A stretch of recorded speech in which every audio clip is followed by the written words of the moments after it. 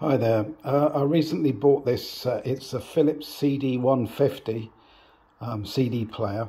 I bought it pretty cheap on eBay. Not working, not reading discs. So I thought I'd just show you it and show you inside it as well.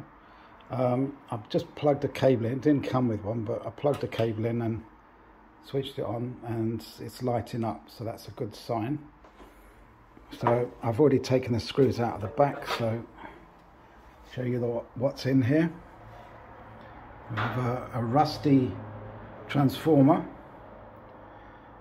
and this here is a pretty horrible mechanism. This is the Philips CDM2, and these are not very good. CDM4 is much better than this, but these go faulty quite a lot, so that's probably the problem with that somewhere.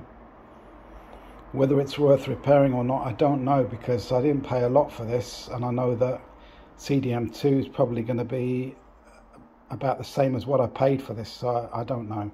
But these CD players, these CD-150s, are quite good. I didn't get a remote control with it, but I mean, although they're very, very cheap and plasticky, nothing like the CD-104, very cheap and plasticky. But look at the main board here.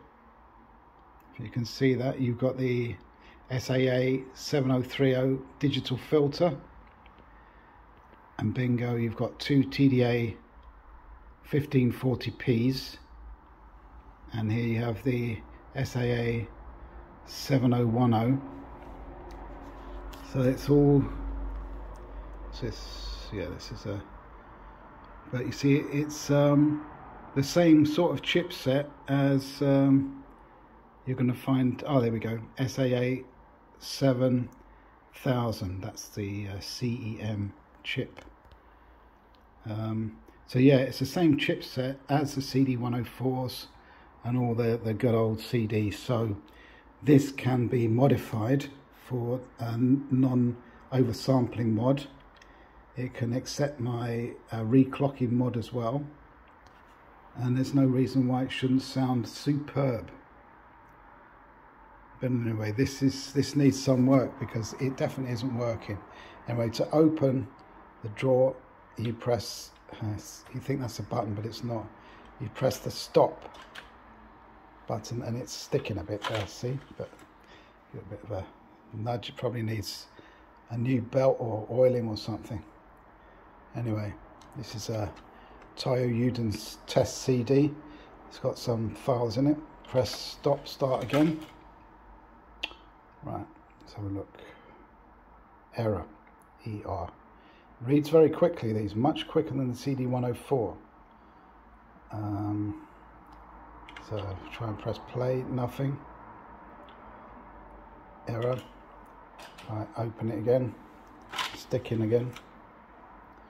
Right, I try pressing, let's see, if I go select, say, oh, you've got a, you see that there's something out on the, there's a line out on the display here.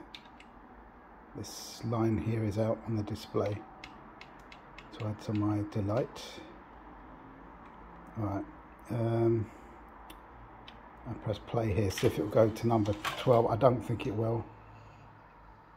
I mean, the CD is spinning, but no, error. So there's some problem there. I need to check now whether there is a laser light showing up. It's quite difficult with this top on here, so I have to remove that. Check and sight whether there's any laser coming up. If there's no laser, it's either the diode's gone, laser diode has gone, or there's no supply to it, and that would point to the power supply here somewhere.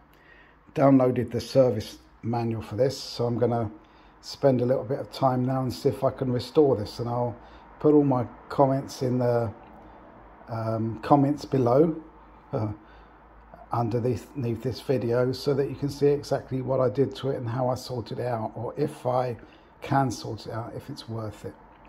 Thanks very much for watching.